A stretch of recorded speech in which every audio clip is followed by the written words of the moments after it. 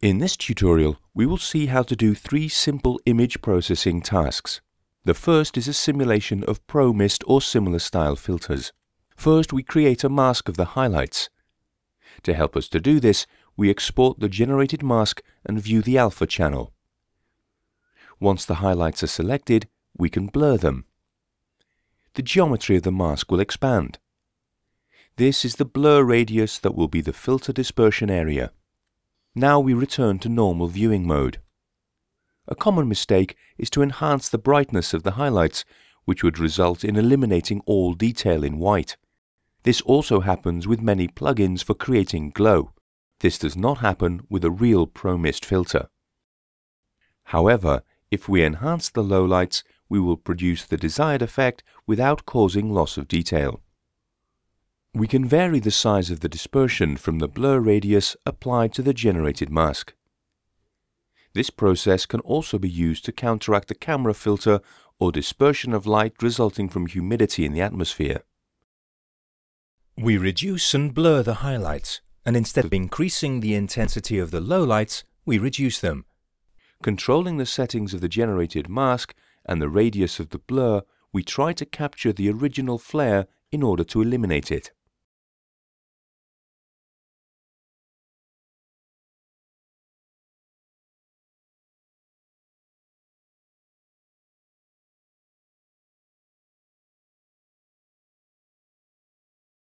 In this other image, we can see an original camera flare, and we will remove it using this method. The strong backlight from the window invades the geometries of the foreground.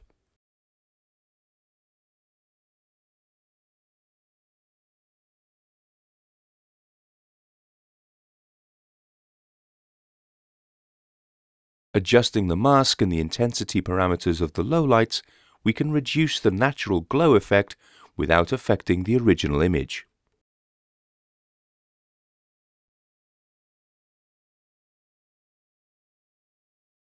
Another image processing task is reducing detail enhancement. Many digital cameras have a detail parameter which really just applies a sharpen filter which we simulate with an effect. Sharpen selectively increases contrast in high spatial frequencies. This gives a sense of greater clarity.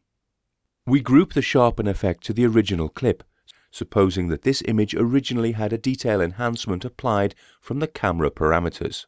This type of enhancement is characteristic of older formats of video.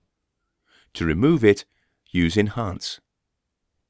We set the amplitude parameter at 0 and the rad_h parameter to a value between 0 and 1. This parameter defines the amount of high frequency we want to modify, which in this case is very small. Now we reduce the amplitude to negative values. This will decrease the contrast of the high frequencies. By adjusting rad_h and amplitude, we can modify this decrease of the high frequency enhancement, returning the original contrast to the image and giving it a better overall contrast setting. This is an ideal process for reducing the ringing artifact.